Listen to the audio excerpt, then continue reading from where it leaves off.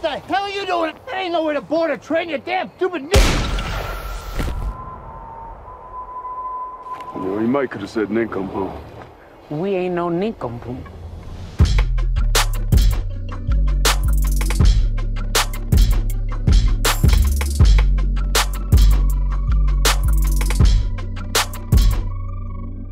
I really wanted to hear about kind of the training behind the fight scene you did with Zazie. I just love seeing that hand to hand in a film with everybody shooting each other. It was fun, if you will, because you don't normally get to see that type of fight scene with two women. Usually in a story like this, when you have the two characters with Rufus and Nat, one would think that it would have been between the two of them. So we got a chance to play. It's actually, I think, like the only real sort of extended bit of like fighting that isn't sort of more in a gunslinging sort of nature. We took a few weeks to rehearse that and to really land sort of the movements on it and feeling safe with each other. And I think that was a really lovely thing for our relationship on set and after set. Like, that was one of the last things we shot, and it was sort of, I think it was the last thing she shot, and she was able to go and like put Trudy to bed essentially. And, it was a cool thing to do with her and have, our characters sort of culminate into that scene. And we didn't have as much time as we would have liked to prepare for that because we were shooting during a pandemic. And I think that Zazie and I approached that scene that way, that even though we don't have the time or space to prep, nothing is gonna stop us from making this scene believable and gritty and dirty and, everything that you love about fight scenes, we wanted it to be. I heard Rufus Buck was back. This ain't no road to ask a friend to travel. You think Destiny's coming to you? My guns go back. I felt like the first scene that the two of you were in together, there was so much emotion going into it, and like it was very clear that these two people had a past. It was like all in the way that you looked at each other, and I'm just curious how you went about like putting all the different layers on screen.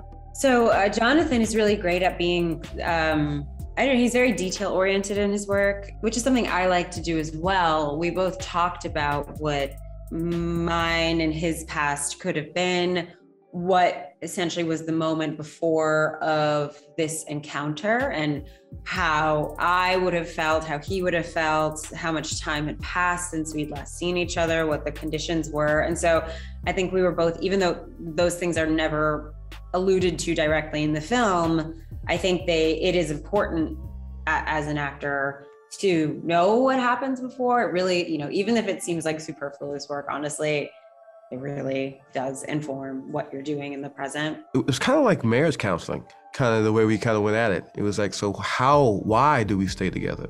What is it about the other person, and to then articulate that. And you just pull from your own life. What makes a man, travel across the country and then when it's all said and done, go back to her? And why not her, And what makes her not wait for him, but not shut him out? Yeah. What makes it incapable? What makes her incapable of shutting him out? And what makes him incapable of staying away?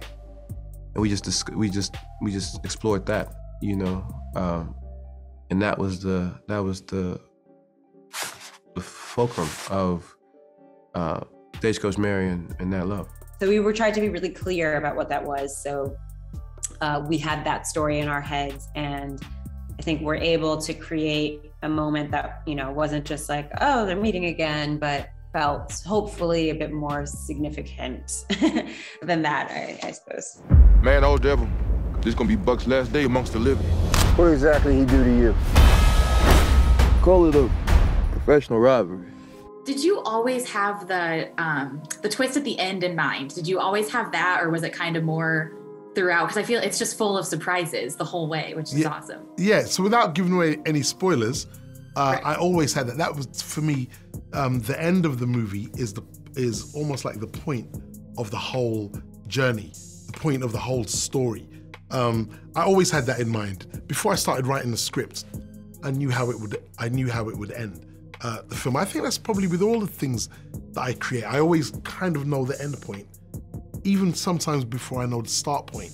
And that was the motivation for telling this particular story. You know, part of the trick of, I think, playing someone that's a bad guy and, you know, he's the bad guy, something's gonna happen, is trying to make that character believable, relatable, and to some degree, likable, right? That's the trick, you know, and I thought that knowing what we know about the character, or you and I know now after seeing the film, it was a conversation about how we subvert the bad guy stuff. So we don't have to play. We don't have to over. He's bad. He's to some degree been incarcerated for a long time, and has a real vengeance in his heart.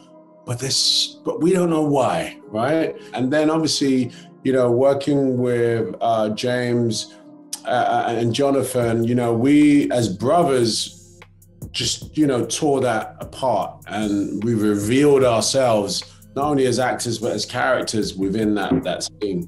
It's really all about Driss. It was really all about Rufus Buck, right? And listening, and to have a great deal of restraint to continue to listen, because that's how I was going to tell my part of the story. Mm-hmm. It was only what he could give me in that moment that would allow me to respond truthfully. Otherwise, it's pre-baked. So it was a great deal of trust in Driss as Rufus Buck, and a great deal of restraint on my end, artistically, to stay in it and not jump to conclusions. Open it.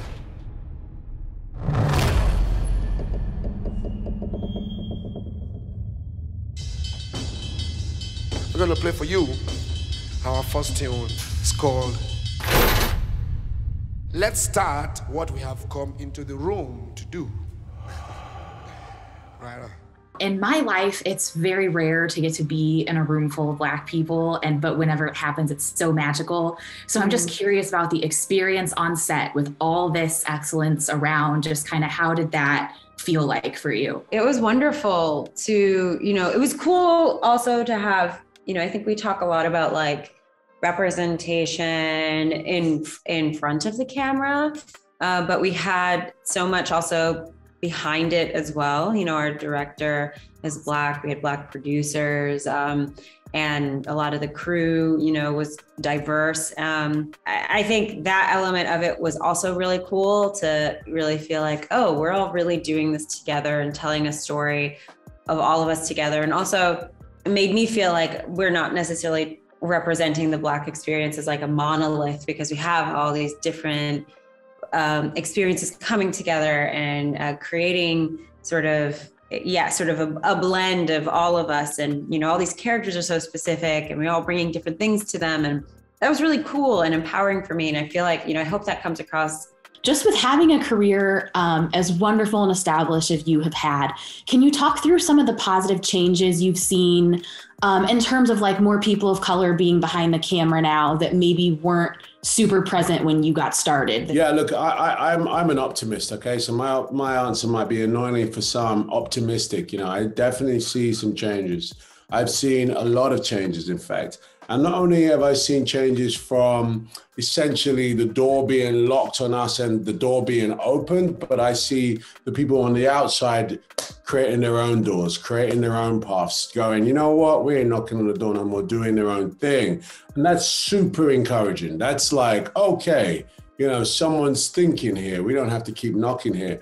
I also think there's a lot to go. You know, this cannot be the first Western that shows historically Black characters for the first time. But it turns out it is the first Western that's done that. And we have to get past that cycle. So I am encouraged, you know, there is movement in the right direction. I know who you are. The angel who hunts down those who trespass against him with no mercy. Hey!